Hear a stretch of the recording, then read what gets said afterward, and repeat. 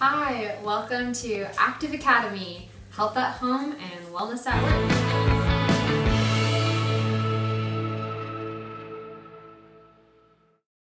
Today I'll be making one of my mom's recipes, a favorite in the Jensen and Jones household now, Italian chicken and broccoli. We've got our basic lineup of ingredients here. We've got some defrosted, unthawed chicken breast. I've got some of it chopped up, but I'll show you some technique for chopping it up in a minute. We've got carrots, broccoli, some pasta that looks way fancier than it probably actually is, Italian dressing. We just whipped some of this up from stuff we had in our pantry, so olive oil, the carrots out of the way for a second. Olive oil, apple cider vinegar, you can use any type of oil or vinegar type thing, so like vegetable oil would work too, or there's like white wine vinegar, red wine vinegar, all that jazz. We added some Mrs. Dash garlic and herb mixture. You can use any combination of like garlic powder or herbs, an Italian blend, lemon juice, and crushed red pepper for a little kick to make a nice little Italian dressing mix. I've got about a cup of Italian dressing mix, Italian dressing mix. Check on the water really fast for our noodles. It looks like it's getting hotter, but not quite boiling. A nice trick is to add a little bit of oil to the water.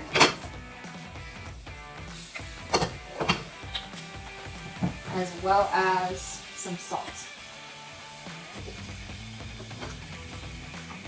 And that will help it cook a little faster, as well as give it a nice heavy flavor.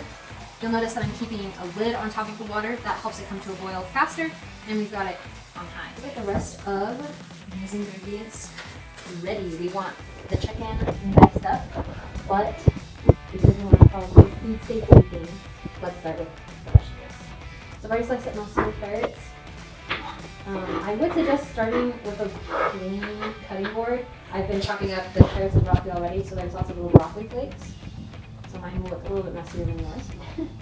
So a good technique is keeping your fingers flat to chop them off. Very important to be safe. Your knife, and you start from the side furthest away from you and curve it down, just like that. So you slice up these carrots. Once your carrots look about like this, you've got a good amount. You can always chop up more if you need them. I can take the broccoli crown. This has already been washed and rinsed off. Make sure that you always do that with your produce because you never know. Oops.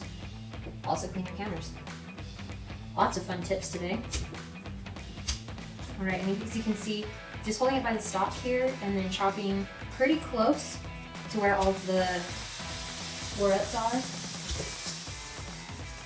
That sounds a lot scarier than it is. It's just our electric stove. There must be some water residue on the pots. For like most college students, you'll want to use every last bit of the produce that you get because food is expensive and you don't get paid very much as a college student, so might as well use it. So I am leaving a little bit like extra. Some people might chop it way up here, close to the leaflet, but it still tastes like broccoli. So you can use that. You can also use the rest of the broccoli stock to make like a vegetable stock, and that tastes really okay. So we've got more broccoli chopped up. It will all stay. And the mound mixture. Perfect.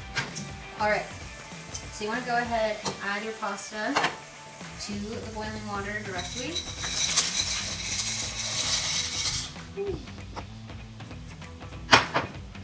And then we've already added a little bit of oil, but the recipe does say that you can use a little bit of this Italian dressing mix to give it just a little bit more flavor and to keep the noodles from sticking together. So I'm going to go ahead and give that a nice stir. And we can set the timer for 11 minutes. It's already been in for a little bit, so I'll set it for 10 and we'll check and see where it's at. So now we've got our vegetables chopped up, we'll go ahead and cut the rest of the chicken. The reason that I went to the chicken last is just because I have food contamination. So it's on the board, everything's great. Alright, so you just take the chicken. You can cut off any fat that you see that you don't want to have. Sometimes the fat adds a nice flavor to it, but too much fat can be nasty. And you don't want to be the person that bites into some chopped chicken that's just fat. Just chop right in there. Make some nice little strips, and then we'll go back over it and cut them the vertical way in order to make these nice little bite-sized chicken pieces. And they will shrink a little bit when we put them on to cook. Again, you want to watch your knife placement here and don't chop off your fingers. I will not be held responsible for any fingers chopped off in making of this dish, unless they're my own, because I take responsibility for my own actions. Another tip with chicken, it is cheaper if you buy it fresh. I mean, you don't need to like go buy a real, like a live chicken and kill it and skin it and everything for your dinner. Not that fresh. But we shop at Smith's. You can get fresh chicken packages pretty much anywhere. Walmart, Winco. None of them are sponsoring this video. That's just the places that I go. So you can typically pick it up at your local grocery store. I think that's what they technically are supposed to say in these types of videos. And you can either freeze it as is and use it later. You can cook it and freeze it and then just defrost it and cook it again later. I prefer to cook it fresh the day of the meal. So I just package it all up in sandwich bags, stick it in the freezer, and then take it out and defrost it when we need to. I defrosted this one in the microwave today. As you can see, there's like some pieces that are defrosted well and others that cooked a little bit.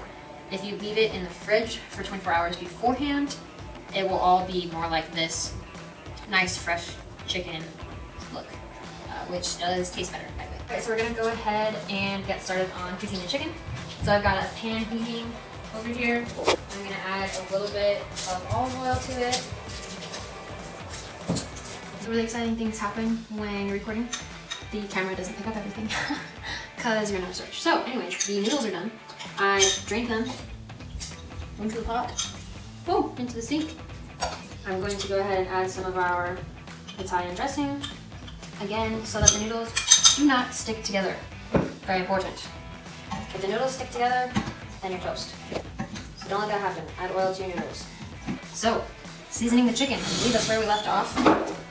I'm actually just gonna go ahead and use this and just like pour some over top, because that coats the chicken in some lovely seasonings and it's mighty delicious.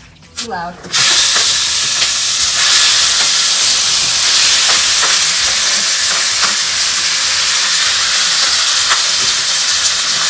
gonna grab a little bit more of this.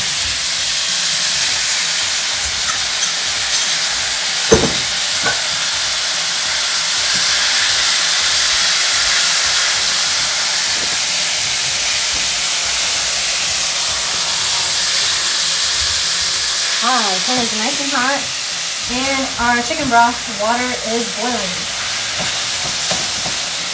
So, what we're going to do to help this cook is I like to put that over top. You are boiling. So, to make chicken broth, we just take these little chicken bouillon cubes. They are affordable, cheap, and they taste delicious. Wow, this doesn't really want to break up very well. Smush it and plop it in. So I'm going to take a spoon, stir until it dissolves. I'm going to turn this heat down to like real low. Whew, that takes skill. Bounces down. Okay, so our chicken is cooking, our chicken broth is getting ready, our noodles are good. So the chicken cooks really fast. So we got our temperature thermometer here. Because that's another health safety thing, by the way. You want to cook your chicken until it comes to approximately 165 degrees Fahrenheit. This is at 189 right now, 90 and climbing, probably because of the oil. So you want to make sure you've got it properly inserted into chicken.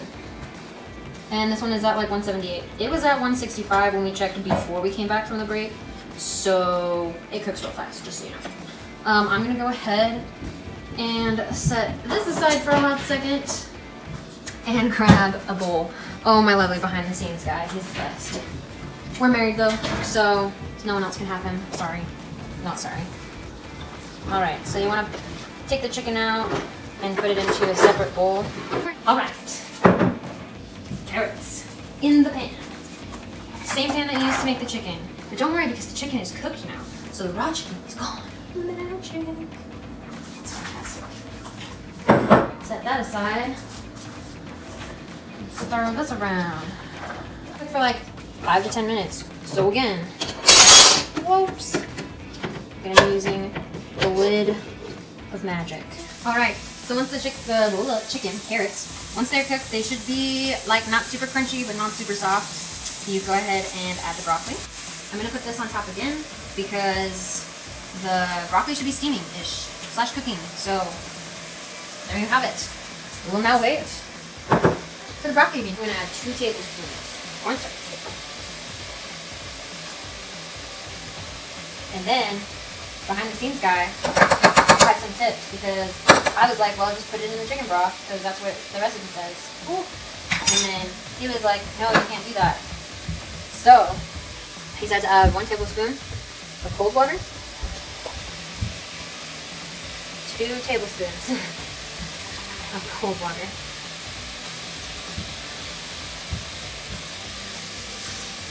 So equal parts water and cornstarch.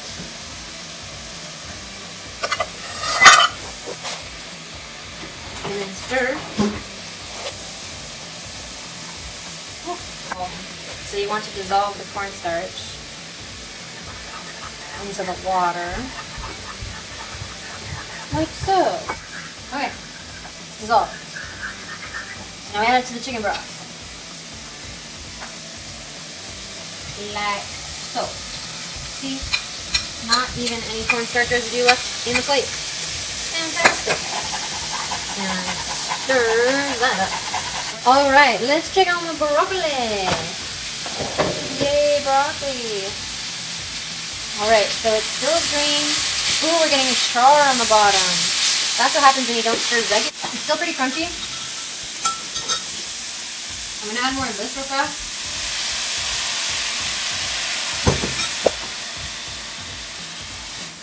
So we're gonna go ahead and add the chicken back in first. I believe you. Consult the recipe often to make sure that you're not doing anything wrong. Yep. Chicken goes in. Alright, and I just like to kind of fold in that chicken. And by fold, I do mean fold. It kind of looks like this. You like go underneath and then like pull up your spatula over. Alright. Now we're going to add the chicken broth. Ooh, but we're going to make sure it's nice and stirred first. Alright.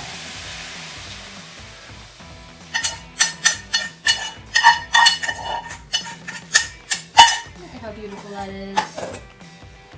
Alright. And then we can kind of mix this together a bit. So you just want to stir this around so that it's getting coated nice. We're gonna go ahead and turn this down to low. Wow, the right heater is on. That's interesting. And just set this right on top to let the broccoli finish steaming. So at this point, you're gonna wait till the broccoli is not too crunchy, but like not too soft. You're gonna stir it again, and then you're gonna serve it over noodles. So we'll get a shot of that when we're done. All right, so we're gonna go ahead and scoop this onto our lovely plate of noodles.